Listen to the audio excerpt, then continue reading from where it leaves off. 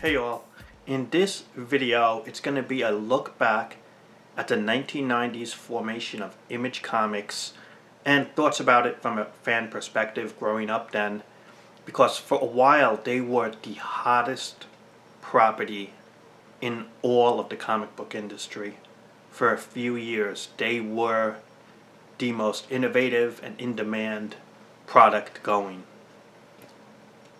Before we get there, we have to look back at the late 1980s, early 1990s, when three artists in particular of Todd McFarlane, Rob Liefeld, and Jim Lee were the hottest creators in the industry.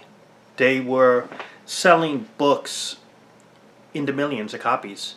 Regular issues were over 100,000, 200,000, 300,000, who knows, right?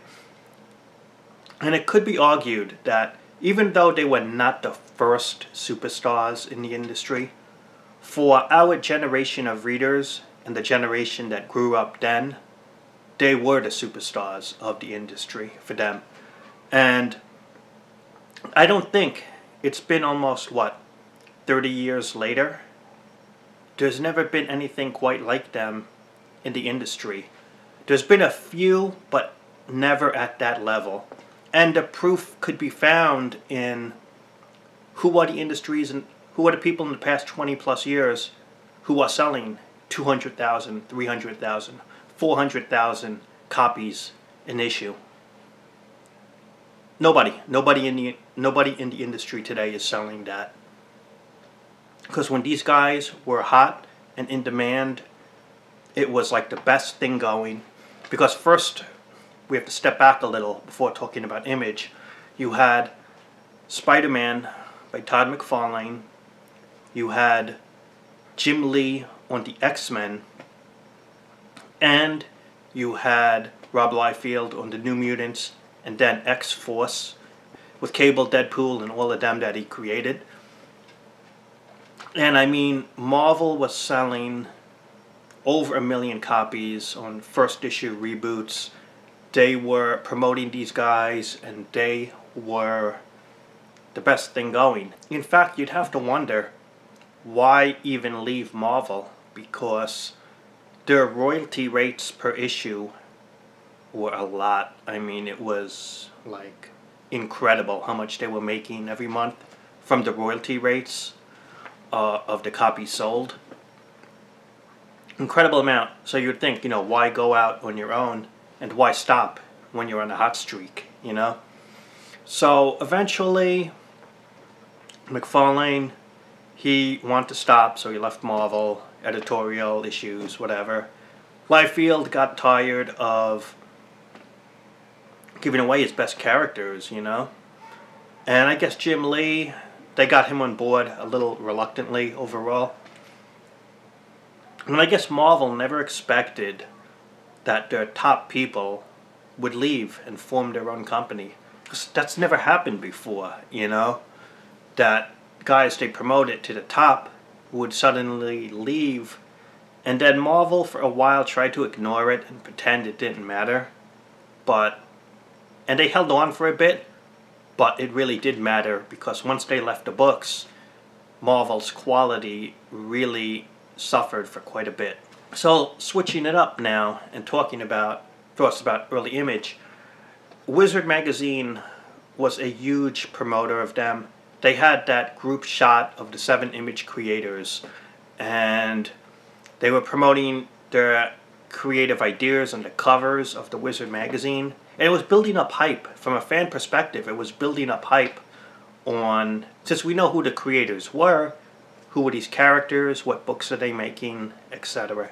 And they were making a shared universe, for one thing, where they'd cross over, but they would also own their own properties. So they would individually own their own books. And here's my thoughts about the issues, the books, and the characters back then as a fan, okay? The first Image book officially was Youngblood #1. When the promoting of this Youngblood, you had Shaft, Die Hard, Chapel, Bedrock, and the other characters on that issue, that cover, which is being promoted, right? And I remember, the hype was there.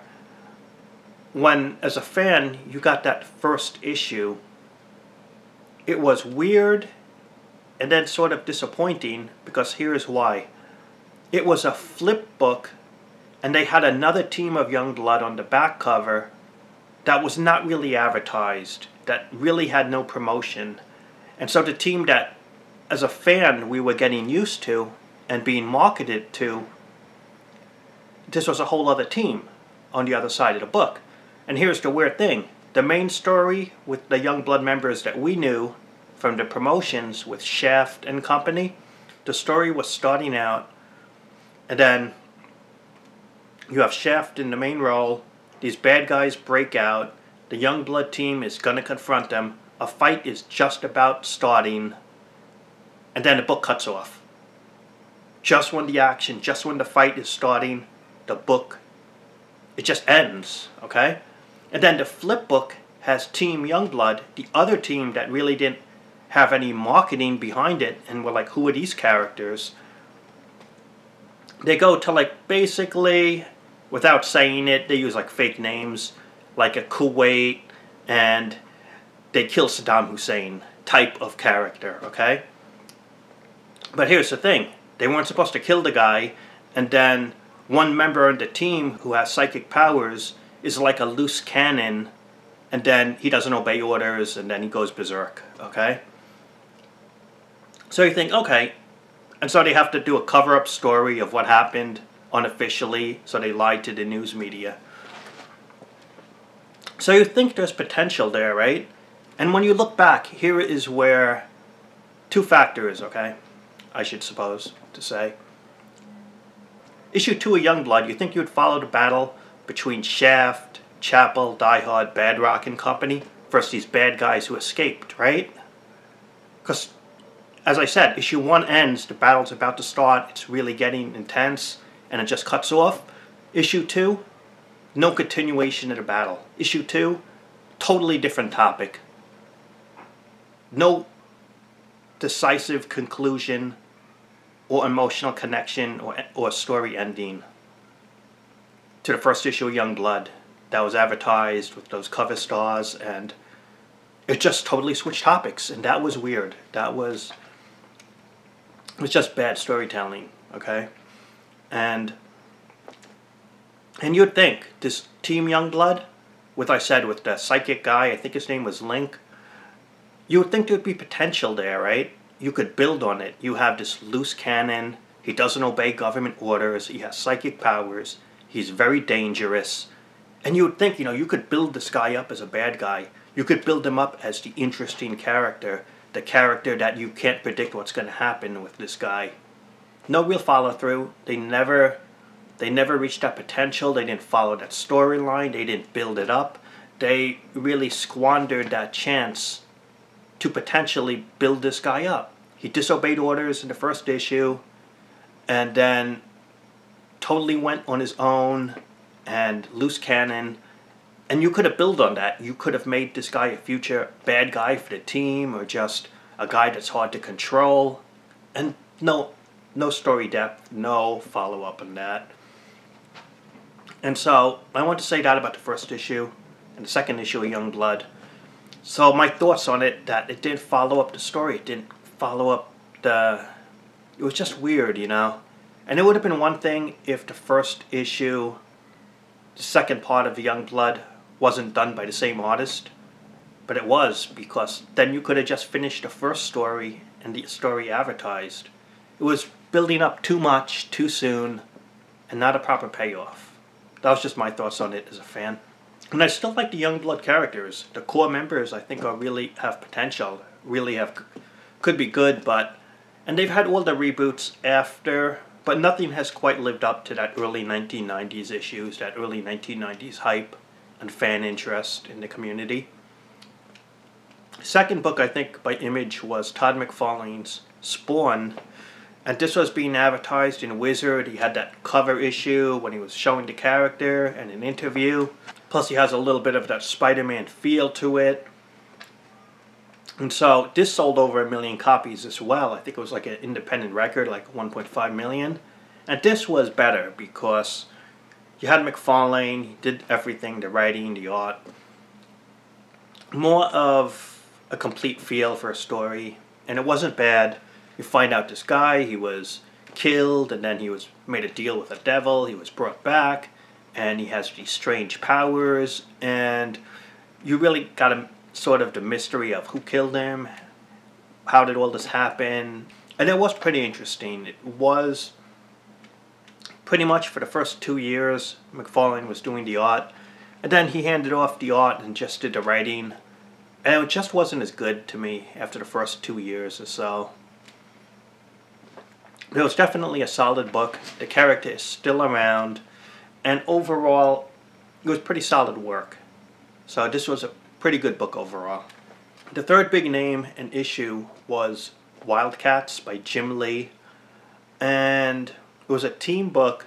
But to me, Wildcats, again, as fans, we were buying these books because of the creators on the books and their art styles. We weren't buying them really because of who the characters were. We were buying it because these creators could have made any book, any character, any title, and we fans would have probably bought the same amount of issues anyway. Wildcats to me was a weird cookie because it never quite clicked at a foundational level. Probably because, to me, the X-Men was such a hot property, and when you go to that X-Men level stuff, to characters who feel like it's a grade B level team or a grade C level, it's just weird because you went from X-Men, super amazing stuff, to almost a copy of it, you know, and it was a bit too close of an association. It would have probably been better to go on a solo title instead of another team book. And I think visually, the Wildcats just weren't as interesting character-wise as the X-Men. The only one with real potential was Grifter. He was the only Wildcat that was really the best member of the team. And the rest were not even close to him in terms of being characters. Then we get to the fourth book, is Savage Dragon by Erik Larsen. He was the one who took over after McFarlane in the Spider-Man comics, and so he was a pretty hot artist back then. And the Savage Dragon was his own creation, a green-skinned guy with a fin on his head, and it was a pretty solid book. And it's the book still going today, with the guy doing the art, the writing, so it was a solid start. Probably the most reliable was that and Spawn. After that was Marc Silvestri. He was a popular artist on the X-Men before Jim Lee. Just a solid style, good artist overall. And his Cyberforce was basically not mutants, but humans with technology mesh, cyborgs type of thing. And the bad guys were like cyborgs, the good guys were like cyborgs, which kind of, it didn't really have that good fit to it. Because, again, going from X-Men level property to this property was kind of like, you can't compare X-Men to a new property like that because the X-Men are so much better in that established Marvel world. That Cyberforce, they always had restarts again, but never quite as hot as that early 1990s stuff, you know. But that was an interesting book. It just never reached that super high levels I thought that it could have had. After that, we have probably the oddball of the group was Jim Valentino in Shadowhawk. Was a solo vigilante hero he created. The problem with Shadowhawk was actually Jim Valentino was never at that level as a McFarlane, a Jim Lee, a Marc Silvestri. He was never at that level of being what you would consider a top mover and shaker in the industry. His best work then was Guardians of the Galaxy, the 1990s version, and I bought that run. It was a good, solid run, but it wasn't, and he wasn't at the level of $1 million seller. You know, it's like, there's always, I guess you look at someone, you go, why did that person make it into the group? You know, the odd fit, and he was the one. He was probably the best writer, ironically, but you couldn't say he was the best artist in terms of that fan level mover or shaker of the industry. And I remember his first issue was a preview on the flip book of Youngblood. I think it was issue 2. So it was a nice way to tease a new character, just like that. And then I bought the regular Shadowhawk series. And the last creator, and I put him last for a reason, was Whilce Portacio, and he had this advertised on Wizard What Works team, which is it was a team group that had gold armor as skin, and it just visually looked good. And what happened was Wildcats issue 2 had a flip story, only a couple of pages, where they showed What Works in action with one of the members, and he thought it was really cool. But this was what happened. Because of family issues and personal reasons, the book was never published for like 2 years or so. And so by the time the book was published, What Works, and you had that fan hype, and it's been so long that the fan interest wasn't there. That level of hype from the Image books, it had faded by then, by the time it was out. Part of the reason it faded was the Image books, after the first few issues, were on massive delays. And it really hurt them, it really hurt the industry that books advertised didn't show up for months. And that was unfortunate. And that it just really hurt a lot of the properties also. It hurt a lot of the momentum for the company. And also I think by the mid-90s, with Marvel going bankrupt and the industry just going on hard times, that the high point that they were all going to, the industry just crashed down and everyone got affected, and that really affected Marvel, that really affected Image Comics, as well as the fan base leaving and moving on. And so there was a whole bunch of stuff. Oh, I should mention one other thing though, one other creator. Even though he wasn't a founding member of the Seven, Dale Keown, best known for the Hulk in the 1990s, he made a character called Pitt, which was like a big, similar Hulkish character. Pitt was another book that had a good first issue or two, and then massive delays, massive no follow-up for a long time. And it really hurt, you know, because this character looked interesting, it had the hype, and he was a real hot creator back then, and so he was carrying that fame from Marvel to Image. And that was a book that also had a lot of potential, and it had started up during that hot streak of Image.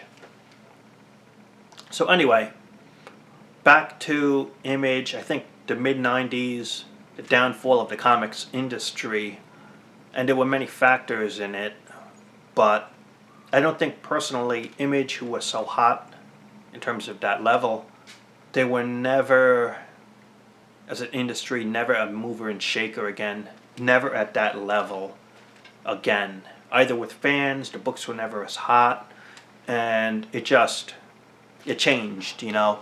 It was also reasons of ego from what I was reading years later, that they were all competing with each other, and, you know, young artists and having egos and stuff.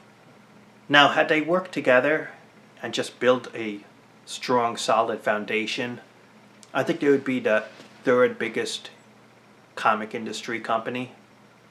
Had they just had that unity to stick around and work together and not just work solo, really out for yourself only.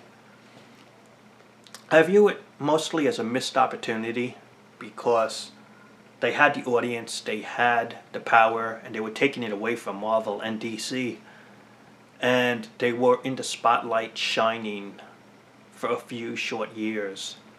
And they could have built on that foundation. They could have taken it to the next level and been really just a solid company.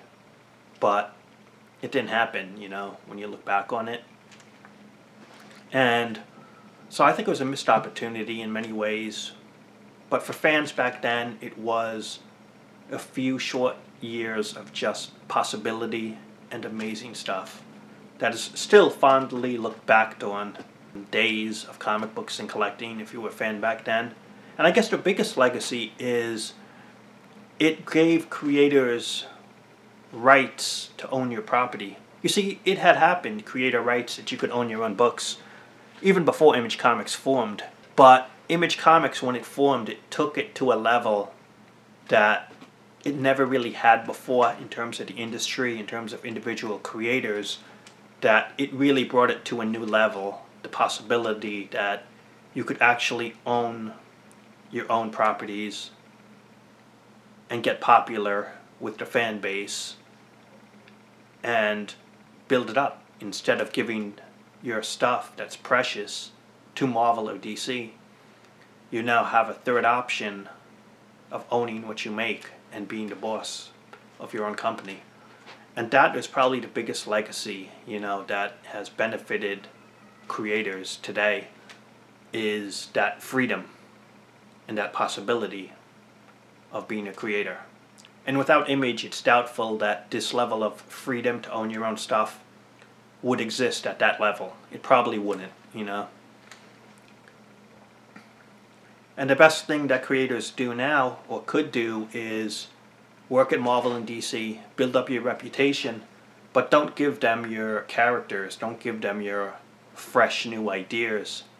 And then take that stuff out and experiment, make your own books, whether it be Image or other companies, to self-publish, to own your stuff, and then probably get your audience follow it with you, cut Hollywood deals, cut movie, toy, video game deals, and you can make a good living that way on properties that you own. At least you have that opportunity now. And so that's just look back talk, a little rambling all over the place. Let me know what you think, and talk to you later.